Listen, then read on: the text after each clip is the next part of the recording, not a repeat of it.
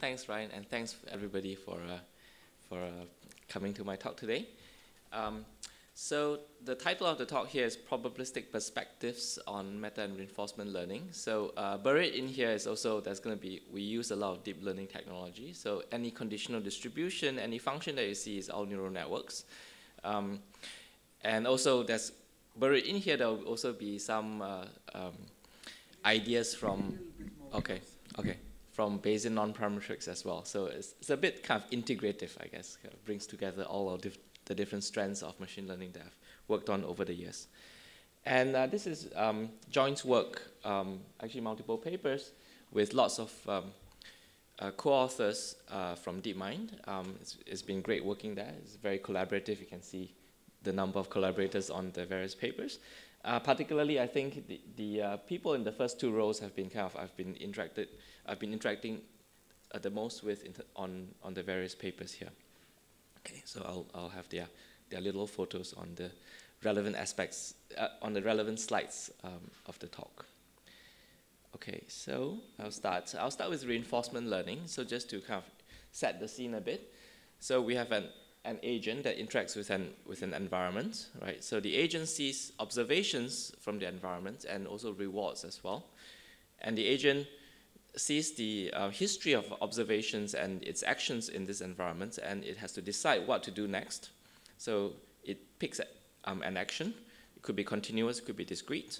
And the action then affects the environment, which then kind of sends back new observations and new rewards to the agent. And the aim of the agent is to maximize the expected sum of rewards discounted that it gets from the environment.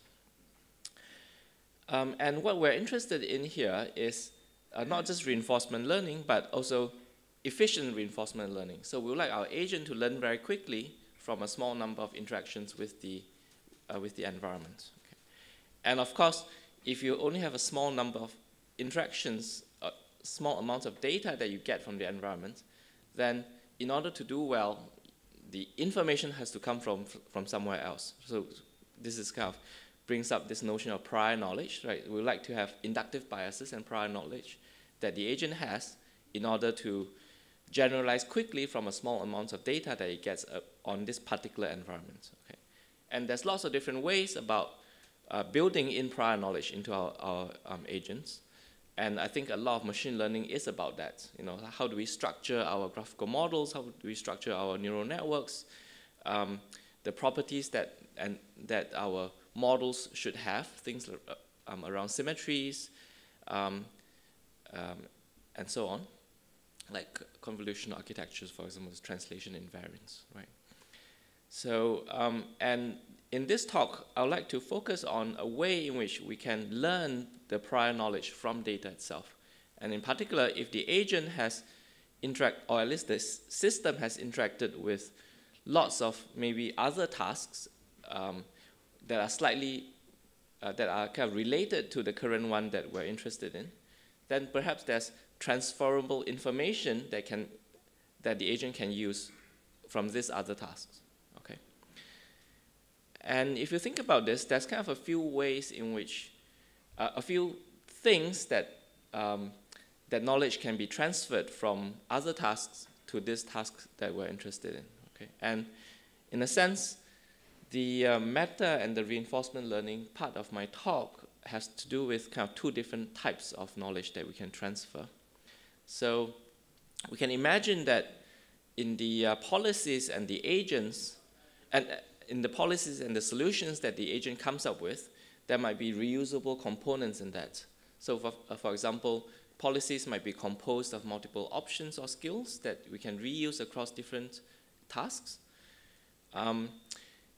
And that leads to kind of like two sets of results that we've been looking at in terms of transferring structure in our policies and solutions from across different tasks. Okay. On the other hand, you can also think about structure in the environment itself, the kind of regularities in the environment, and the idea of the second part of this talk is about how do we kind of reuse this structure in the environment in model-based approaches to transfer, basically. Okay. Right, so I'll start with the first one. So just to set a bit of notation, so this is the same kind of reinforcement learning diagram that we have here. So we have, why is my mouse not working? Okay, so so pi is going to be our policy, which is simply we can think of as the distribution over actions that the agent can take, given the state that it is in. Okay, and we are going to model this with a Markov decision process. So the state is the state of the environment that's given by S. And given an action that the agent has taken, which is drawn from the policy distribution, the environment will then draw the next state, st+1, from its transition model, or from its transition dynamics. And also there's a reward that's simply a function of the current state and the current action. Okay. And the environment sends the reward and should be the next state, st+1, to the agent. And this is kind of the loop that happens between the agent and the environment. And what we'd like to do is to maximize the expected discounted reward with respect to the policy that the agent takes, with respect to the policy that the agent has and from which it draws its actions from. Okay. So I guess you can think of the loop here of states and actions as forming a trajectory, and that's a Markov model, right? And that's why this is called a Markov decision process. Okay. And the setup that we're interested in here is called KL regularized reinforcement learning, and it's the reason is simple. Basically, in addition to the expected returns that we would like our agent to maximize, we're going to regularize the policy using a KL divergence term. Okay, and this is given by the second term here, which is if you pull in the expectation here, you see that this is basically a KL divergence from the policy to some default policy, pi naught. Okay. So we can think of the first term is the expected reward, as I said, and the second term is the KL divergence, right? And this is a KL divergence towards some default behavior. Okay, and you can think of this default behavior as the behavior that the agent could have before it actually sees this particular task. Okay. And then finally, we also have, so if you look at the KL divergence, there's one of the terms here, which is expectation under pi of log of pi. Right, and that's an entropy term, which we would like to maximize. And the idea of this entropy term, of maximizing this entropy term, is that we'll also prefer diverse solutions as well. So we would like to get policies. We'd like to, basically what this objective is kind of saying is that if there are multiple actions that we can take and they all have the same expected reward, and then we should spread our probability in our policy across these actions. Okay, so we would like to prefer diversity in the actions that we take. Okay. And if you come from a probabilistic modeling background and you look at this equation, you can probably see that, well, this is very similar to variational, the variational objective in variational inference, right? So the expected reward is basically like a log likelihood term. The default policy is basically a prior term, while the policy itself, pi, is a posterior term, is a variational posterior term. Okay. And I think that this way of looking at what KL regularized reinforcement learning is doing is quite useful, because it kind of emphasizes the role of this prior and the role of the KL divergence in terms of regularizing towards the prior. Okay. So I'd like to say here that there's been a lot of different work in reinforcement learning that takes this KL regularized or entropy regularized approach. Most of them have been in the optimization type of approach to solving reinforcement learning. So things like trust region policy optimization, proximal policy optimization, and so forth. Okay. Right, but here we're going to take a more probabilistic view of this particular objective. Okay. If you solve this objective function, imagine that we can actually optimize and solve fully for the best policy that optimizes this objective. We see that the optimal pi is proportional to the prior pi naught times the exponentiation of the action value function q. Okay, and you can think of this q as basically the log likelihood of future rewards. Okay, right, and so you can think of so I like to kind of draw a picture, and I think this could be quite useful.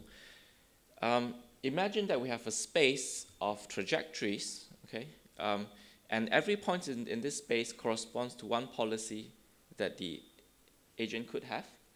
And in this space, there could be a number of different policies which leads to trajectories which have high rewards. Okay, and this could be, there could be a bunch of this.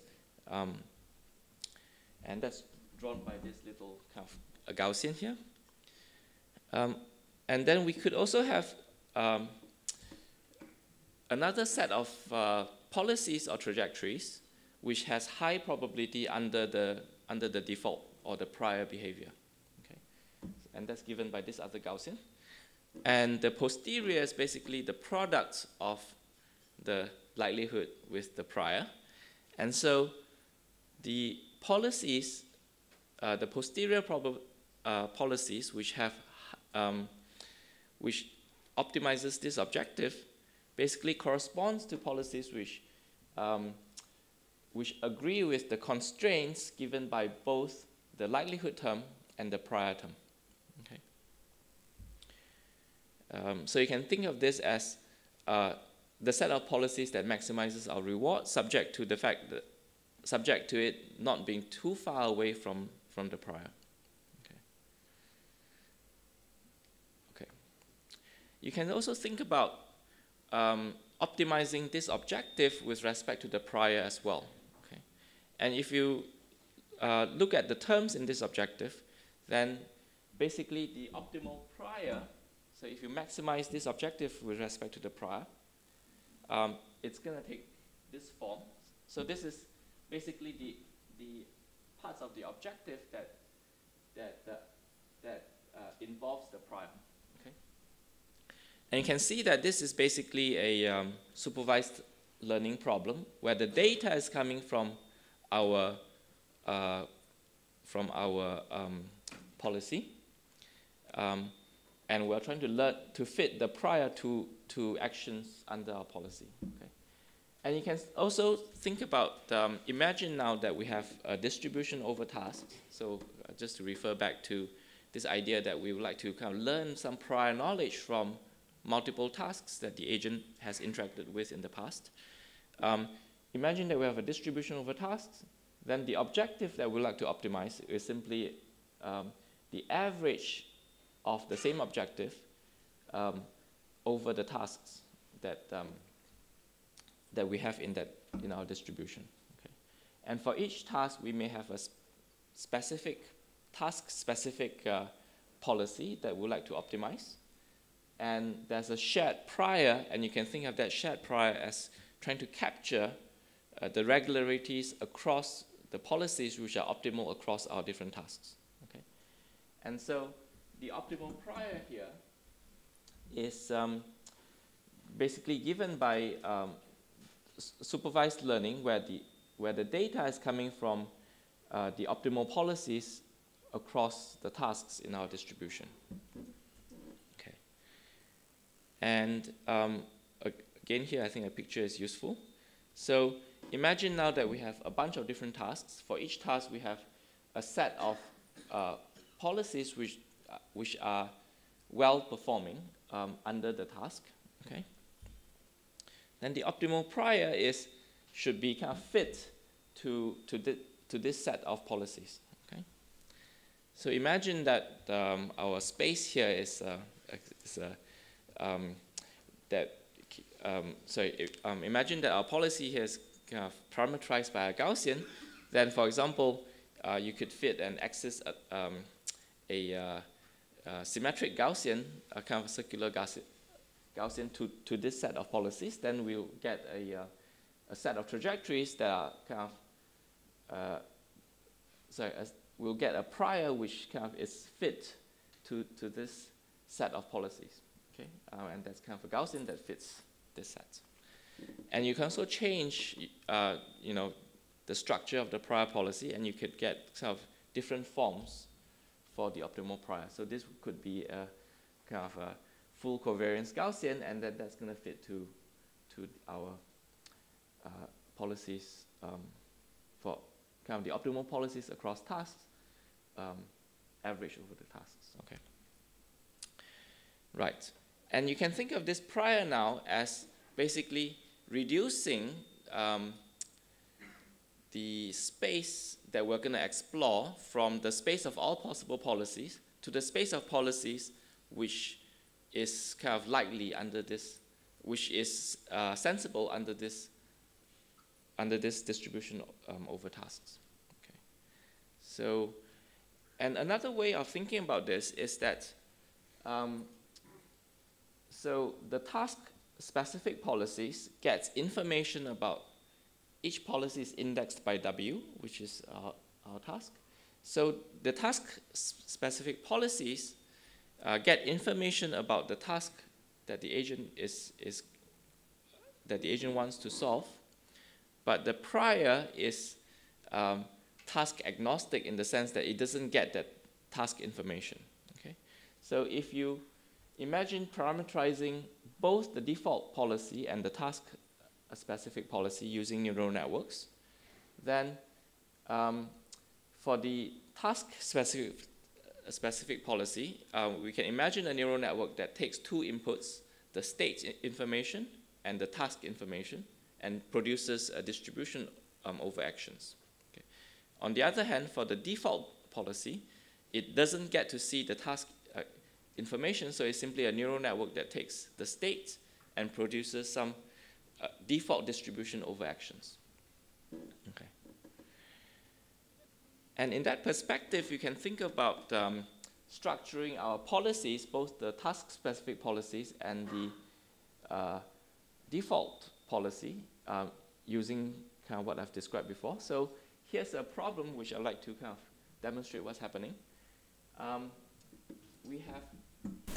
Is it okay if I kind of talk away from the mic, you think? Okay. So we have two policies here. We have a task-specific policy and a default policy. And we have a KL divergence between the distributions on actions given by the two policies. Our states here in this problem is given by actually two types. There's a proprioceptive information, which is basically related to the body of the agent, and exteroceptive information, which is related to the location of the box.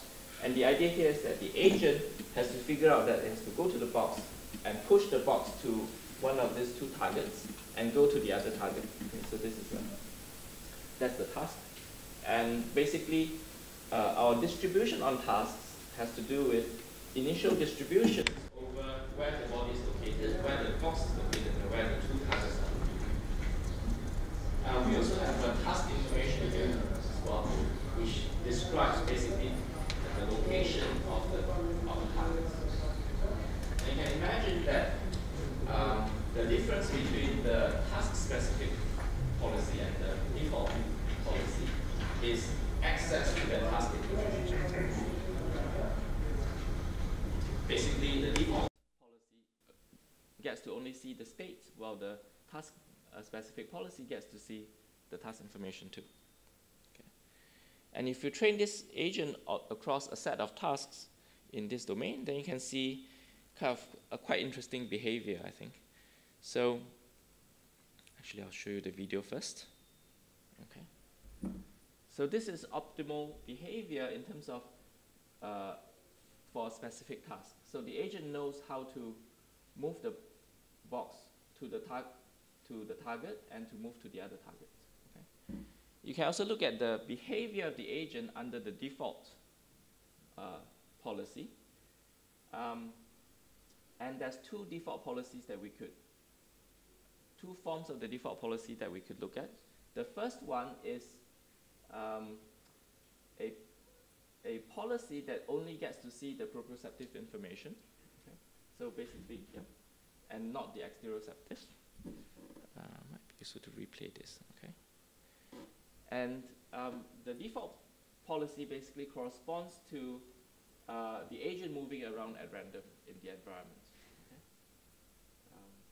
So it doesn't really care about the box itself, doesn't care about the target, it just moves around. And then there's another form of the default behavior in which it gets to see both the box and the proprioceptive information, in which case it moves the box around, it goes to the box and it moves the box around at random around this environment. Okay? And you can see that this is quite a reasonable behavior, because if it doesn't care about where to move the box, then it should. But it knows that in this particular set of tasks, it should always be pushing the box around the place. Then it just pushes the box around the place at random. Okay? And you can also see that this default policy is quite useful for tasks in this domain, right? Because it's not just moving its arms and legs at random. It's actually doing sensible behavior for this domain. It's kind of moving around, it's pushing the box, it just doesn't know where the task is under the default behavior. And you can also see that that sort of default behavior allows it to explore this space much more efficiently than if we were starting from scratch. Okay. You can also look at the learning curves of this agent, and you can see that it does a lot better. So we have a baseline agent, which is it's a SVG0 agent with kind of a retrace.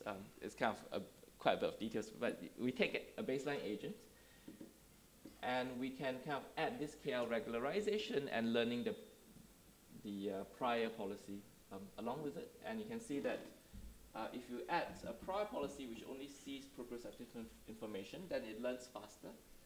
If the prior is a bit more structured, in that it also gets to see the location of the box, then it learns even faster. You can now also think about taking this learned prior and transferring it to a new task.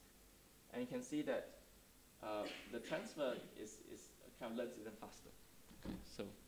So once we have trained our agent, actually our default policy on this set of tasks, you can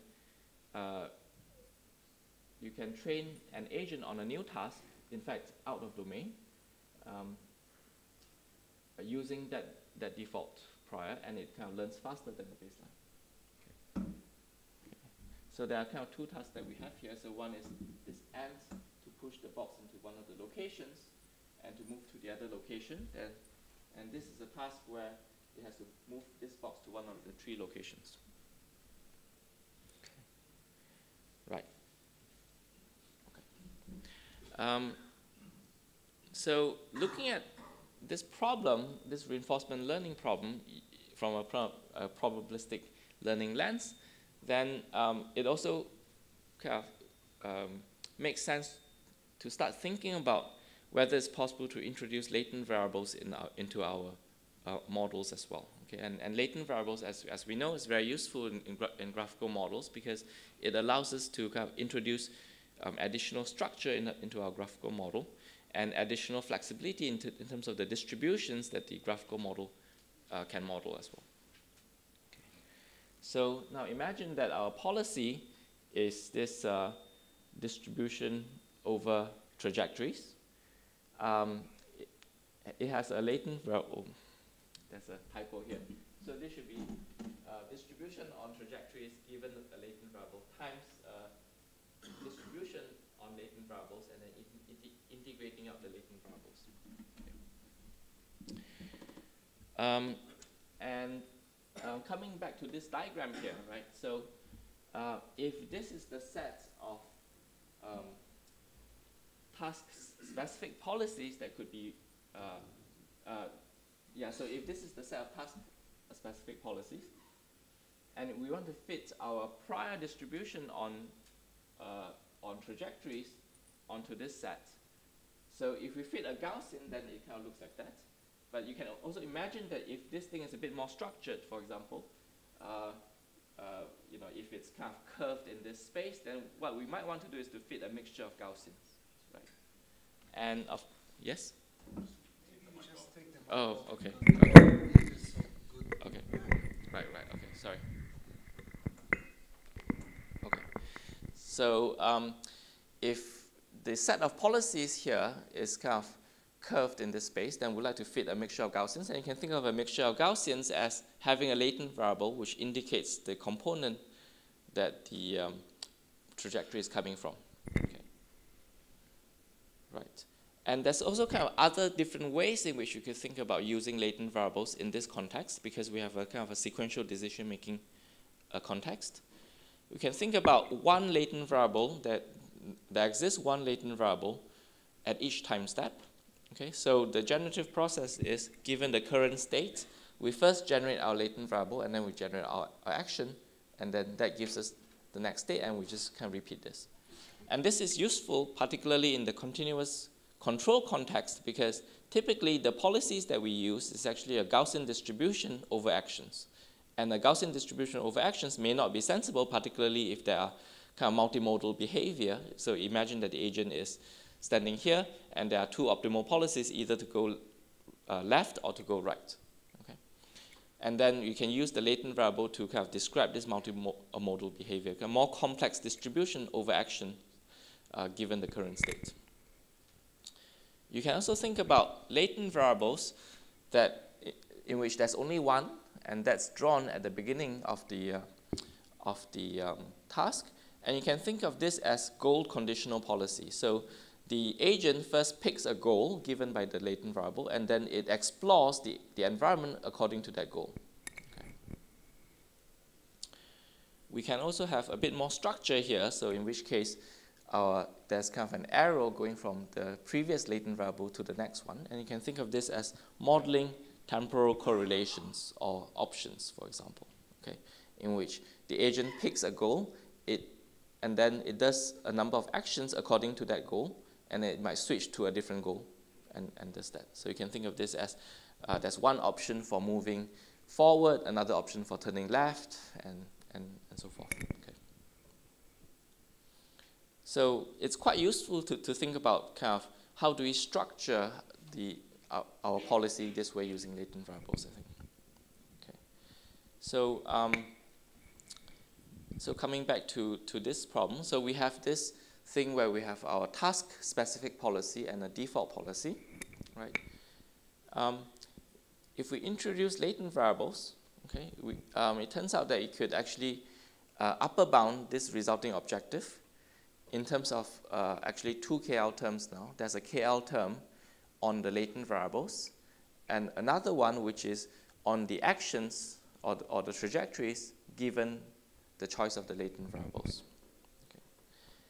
And this kind of gives us kind of a structure for our policies, which is now a bit more complicated. So now you can imagine that we have a high-level policy and a low-level policy, and you can think of the high-level policies as setting the high-level goals of the agent, while the low-level policies is executing those kind of high-level goals in terms of moving its legs around.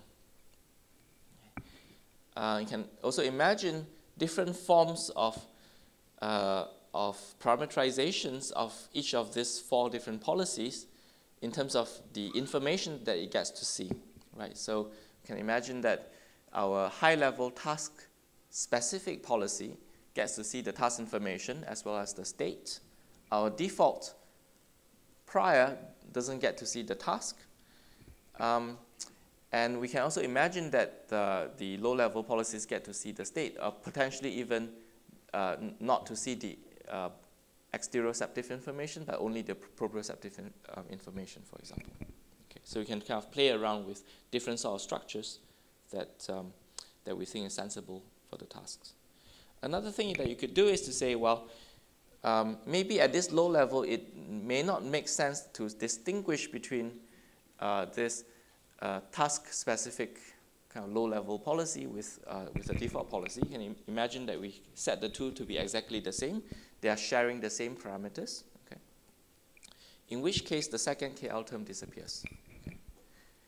So you can think of this now as learning reusable kind of low-level controllers or skills for our agents. Okay. I'd like to show you the video. Okay. So again, we have our task-specific policy, and it knows how to kind of push the box to the target. Okay. And if you look at the prior, then it should just be kind of pushing the box at random around the place. Okay. And again, you can show that this kind of works really well, and it gives us different ways about transfer as well. So you can imagine that you might want to transfer the low-level policy in the case where we think that the task, the dynamics on the environment is the same across different tasks. Or we can think about transferring high-level policies and relearning the low-level policies in the case where the goal of the tasks are the same, but the dynamics are different. Okay. So here's a little video in which we have trained our agent on a task, which is simply to move the box to the target. Okay. But the difference between the training tasks and the test tasks is that in the training task, the boxes are much lighter, but in the test tasks, the boxes are heavier. Okay. So in this case, the goal should stay the same. The high-level goal should stay the same. But the low-level policy that executes the kind of movements of the agent should differ between pushing a lighter box around and pushing a heavier box around. And you can see that initially,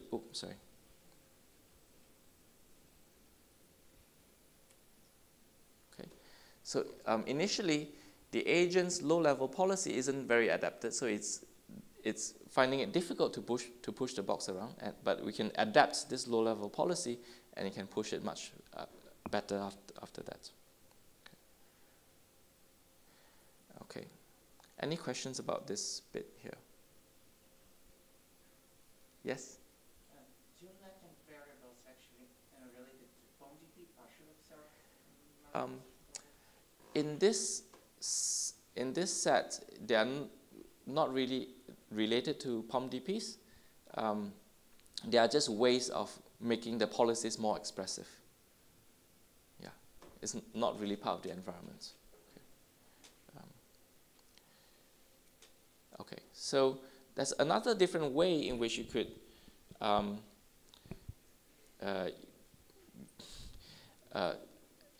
think about kind of learning prior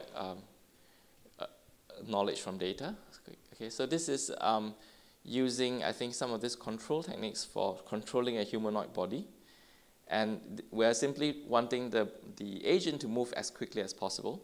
And you can see that it has really weird behavior. It's not really human-like at all, right? And it doesn't conform to our prior of what is sensible motion for humans. Of course, part of the reason for this is because our model of the body isn't accurate enough for it to have accurate human behavior. And also we don't have things like trying to minimize the energy that the agent uses to move forward, for example. Okay. But in talking about what is sensible behavior for controlling a human body, so we do have lots of data that can give us interesting prior information about what is sensible behavior, right? So, so we can train our agent from actually demonstrations of actual humans moving around using mocap data, right? So we can get lots of mocap data. There's lots of open source mocap data out there. And we can, for each of these clips, mocap clips, so for each of these mocap motion capture trajectories of the body, we can train an individual agent to reproduce that behavior. Okay. So if we have lots of clips, then we can train lots of different agents, which are expert agents for reproducing those different motions. Okay. And in the same way that we have task-specific policies, and we can use supervised learning to learn a sensible prior, we can now take each of these task-specific policies, we can generate trajectories from them, and then we can train a single supervised learning. We can train a single default policy, which can reproduce all of these different reasonable-looking human motion. Okay, and the way we can do and the way we structure this is actually this default behavior actually gets to see two things. It gets to see the state information, which is the body pose and the velocities and so forth. And it also gets to see a latent variable, which you could interpret as a kind of a motor intention. Okay.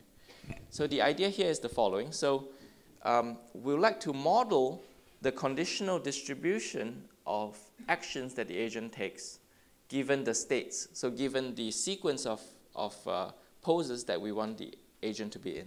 Okay. So we want to model that conditional distribution, and we can introduce a latent variable. And under this latent variable, there's a prior, and there's a posterior as well, Q.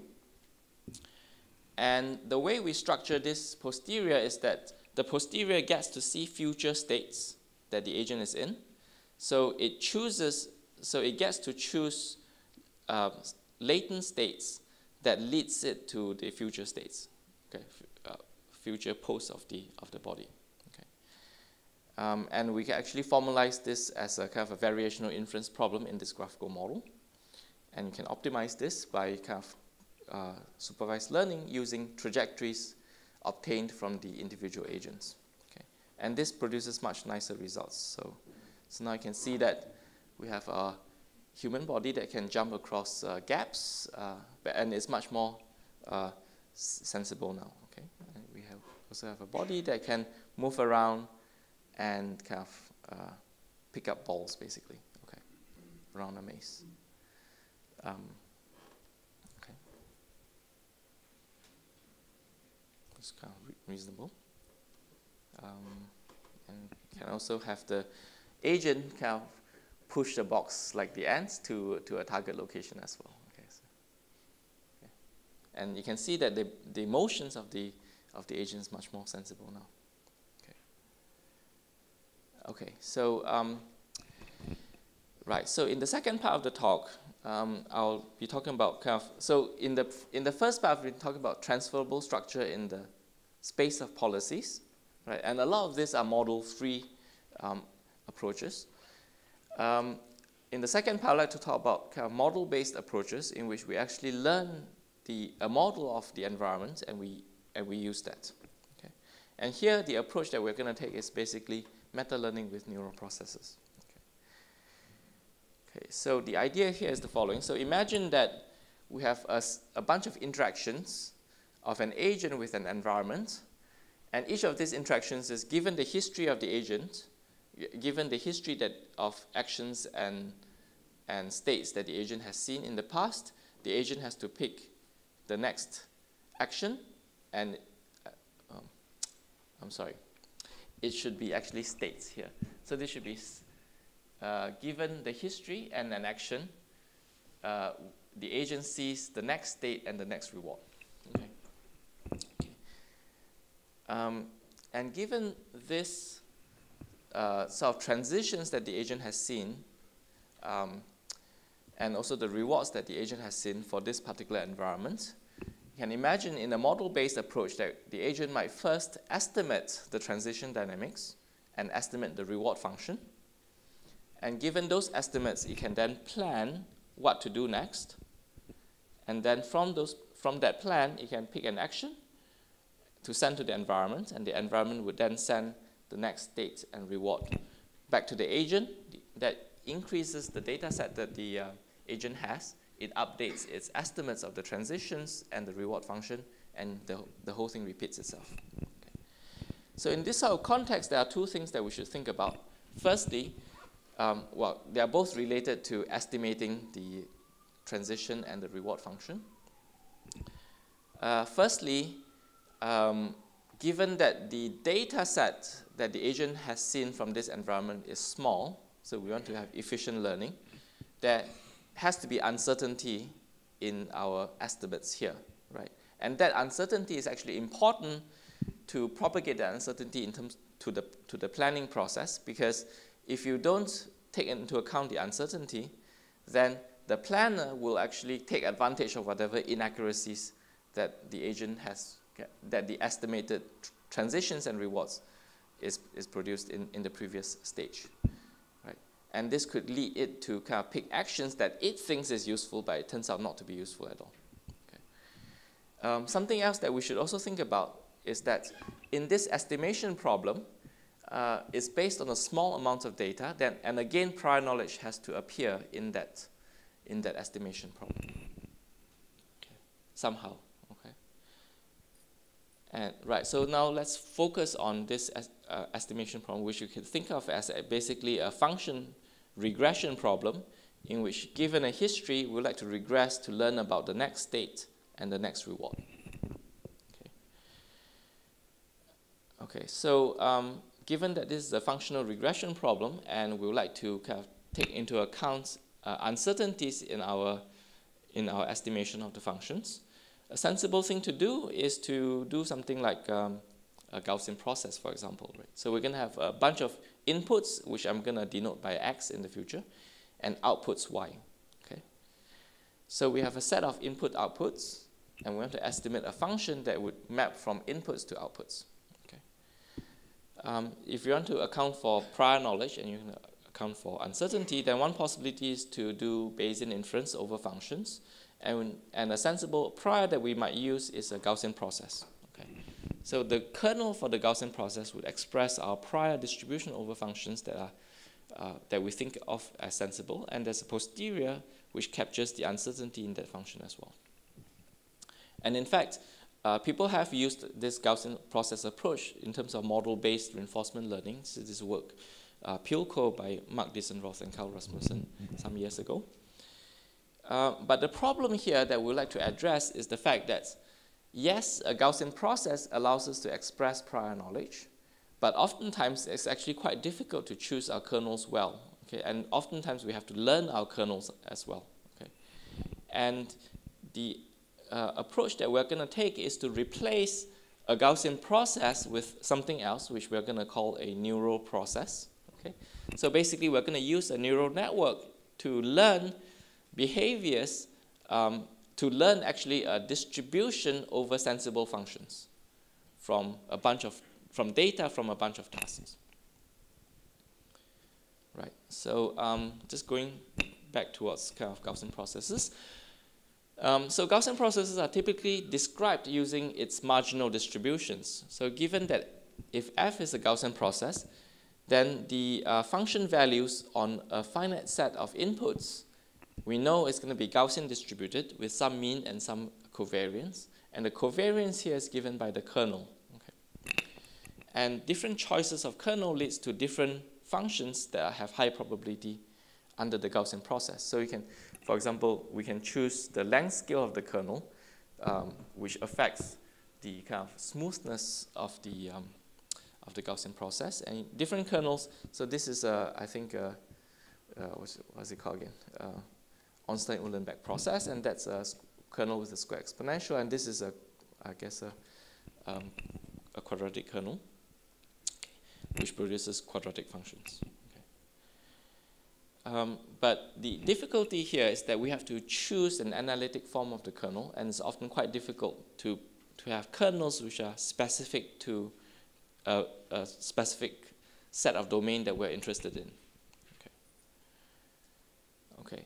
So a Gaussian process can actually be equivalently be described only via its conditional distributions. And what are the conditional distributions? Here that I'm talking about is basically given that the function at x1 takes on some value y1, and the function all the way until the function at input xt takes on some output yt. And you can think of that as the conditioning sets or the training sets for the function. And what we're interested in terms of the conditional distribution is the distribution on the function outputs on a test input. Okay? And in the case of a Gaussian process, this has a closed form, which is a Gaussian as well.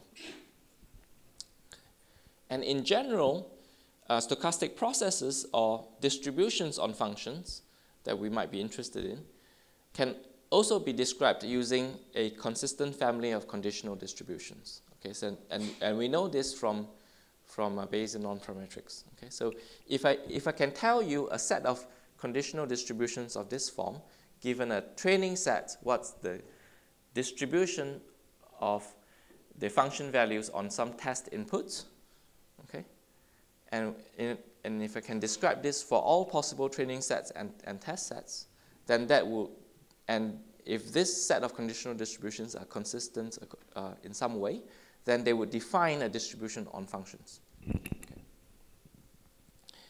And the basic idea of neural processes is basically simply to use a neural network to parameterize these conditional distributions.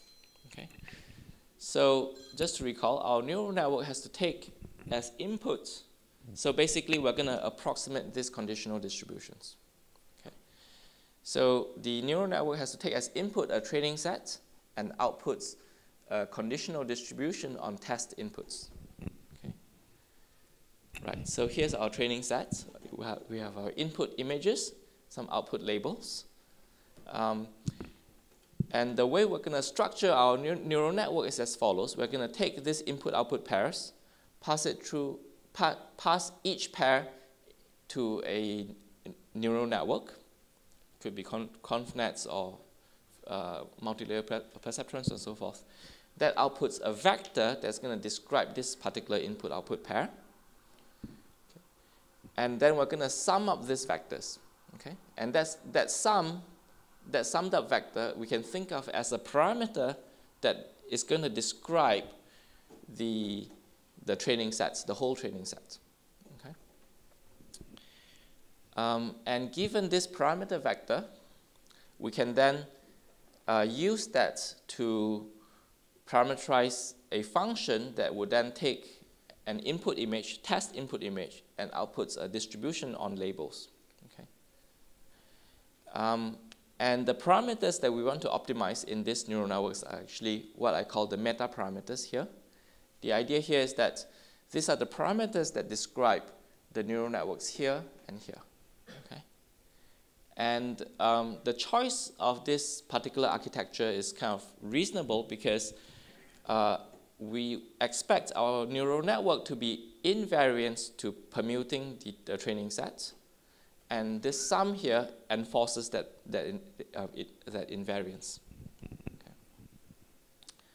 Right, so we have a neural network like that, and we would like to train this neural network on a bunch of data sets, right? Because we want to get this neural network to learn a stochastic process, a distribution on functions, and in order for it to learn a distribution on functions, we need to show it data corresponding to a variety of functions that are likely under our prior.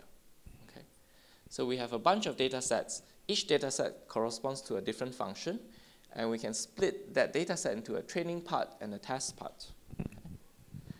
And basically, we can put the training part into our as input to our neural process, which then, and the neural process then outputs predictions for each of the test outputs, and all we're going to do is simply to optimize the parameters of this neural network to have high probability of the test output given the test input and our training set. Okay? And this is kind of a standard log likelihood objective that we use. And we have a distribution over data sets or tasks, and that's going to be our distribution. Okay, so if you're familiar with, I think, the recent literature on meta-learning, this is basically a probabilistic perspective on meta-learning, okay? In the sense that what we like to do is we like to have a neural network that can take a small training set and get it to generalize to test sets sensibly. And the way we're going to train our system is by showing it lots of small data sets, each of which is an example of generalizing from a training set to a test set. So that's the typical setup for meta-learning. Okay. Right, so just to kind of quickly go through. So typically for meta-learning, a standard benchmark data set that people use is called mini image net, where we might have a training set of images and class labels, and we like the system to generalize to test sets of different images, and we want the system to kind of label which of this is a terrier, which of this is a beagle, and so forth. And we're going to train our system by kind of learning this to generalize from the training bit of each data set to the test bit of each data set. Right, and the typical perspective on meta-learning that people take is an optimization-based perspective. We think of the base learner as an optimizer that would take a training set, produces an optimized set of parameters that is then gives a predictor, which we can then evaluate on the test data. And the idea of meta-learning is to optimize the parameters of this base learner with respect to its meta-parameters or its hyperparameters. Okay? And we can do this if the whole thing is differentiable to backpropagate through the whole system to optimize the hyperparameters. Okay? So this is a typical view on meta-learning, which is an optimization-based view. Since I'm kind of running low on time, I would like to kind of say that basically, if you think about the whole process here, we have a distribution on tasks, and the agent gets to see a training set and a test set under that distribution on tasks. Okay? So really, from a probabilistic perspective, the best that the agent can do is actually to infer a posterior distribution on tasks and use that posterior distribution to help it make predictions on the test bit. Okay. And you can think of the task identity itself as a latent variable that the agent doesn't get to see. It only gets to see the training data set. Okay. Right. And you know, from probabilistic modeling, we know how to deal with latent variables and unknowns, right?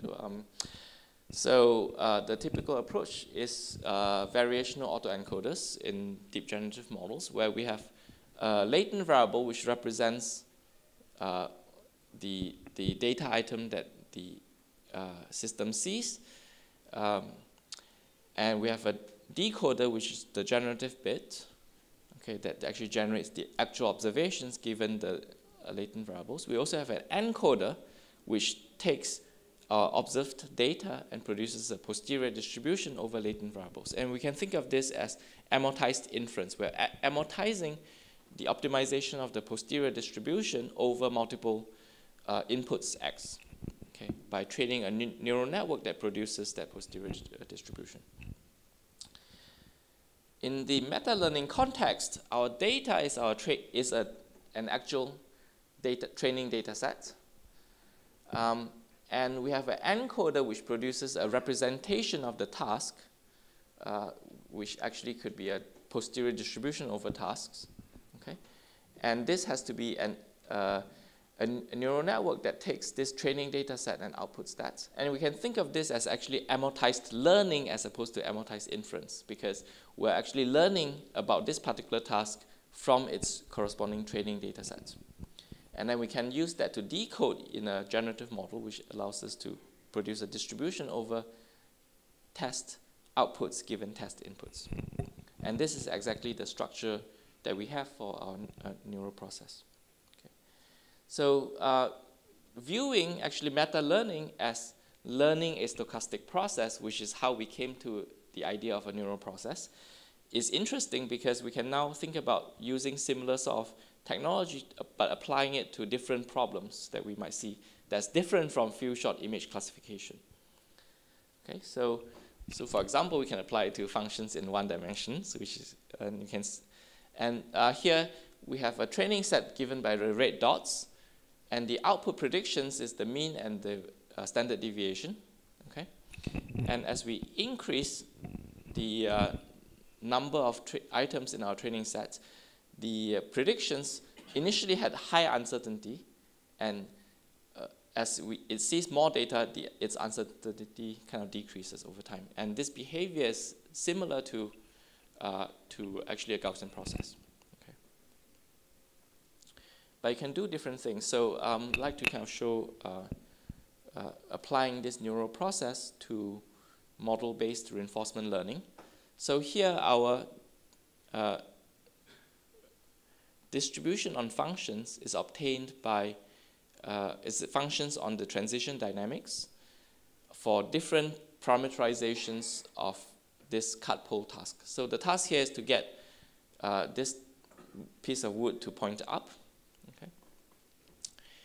And different parameterizations could be things like the length of the wood, its mass, and the kind of the force that the agent can exert going left or right. Okay?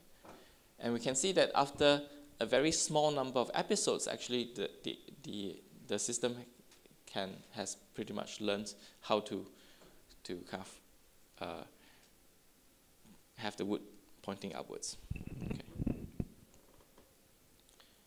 Right. You can also do this for quite different sorts of things, because if a neural process is simply a generalization of Gaussian process to kind of arbitrary stochastic processes, which we can learn from data, then we can do things like this. So for example, we can think of each task as an image, okay, that is a two-dimensional function. Okay, so it's a function that takes a pixel location, outputs a pixel value, intensity, or color, and that's simply an image. Okay?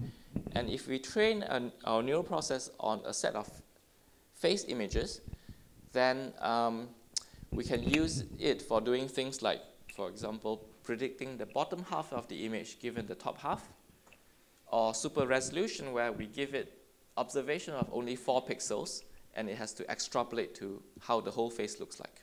Okay. And the fact that this is a stochastic process, we can also look at variability in terms of these predictions. Okay, so you can imagine, you can see that here are all the different face images that are consistent with that 4x4 grid of observations. Over there, those are all the different low-level bits of the face that's consistent with the upper bit of the face. Okay? And you can see that there's variability in the functions that the neural process is predicting. So you can do things like super resolution. So given a low-resolution image, predict a high-resolution one. Okay? So this is the outputs of the neural process as compared to an kind of an interpolation baseline where we simply interpolate on neighboring pixels. And the thing that's interesting here is that if you look at this particular image, in the low resolution bit, we don't actually see that the eye has the white bits of the eye at all. And the neural process has learned enough about this particular distribution on functions to understand that the eye has the white bits of the eye. Okay? Even when that information is actually missing from the low resolution image. Okay? Another interesting thing with this is that actually all of these results are based on a single trained neural process that can do bottom half prediction, super resolution at different resolutions, and so forth. Okay. The final thing, just one more minute, is we can also, one of the most successful applications of Gaussian processes is in Bayesian optimization, where we want to minimize an unknown function with respect to, we just want to minimize an unknown function, okay? And we've used this for adversarial testing of RL agents.